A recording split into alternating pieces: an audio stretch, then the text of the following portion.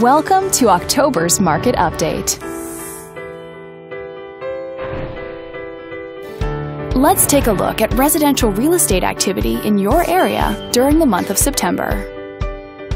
The number of active listings was down 9% from 1 year earlier and down 17% from the previous month.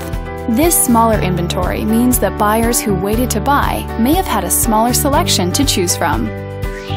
As you can see, the median listing price for the month was just under $130,000. Compared to last year, the average number of days that units spent on the market before being sold was down 25%. This lower number of days may signal a positive trend in the local inventory turnover rate. The median sale price was just over $150,000. The number of units sold decreased 58% year over year and decreased 62% month over month. Fewer sales could indicate an opportunity for buyers to negotiate better terms.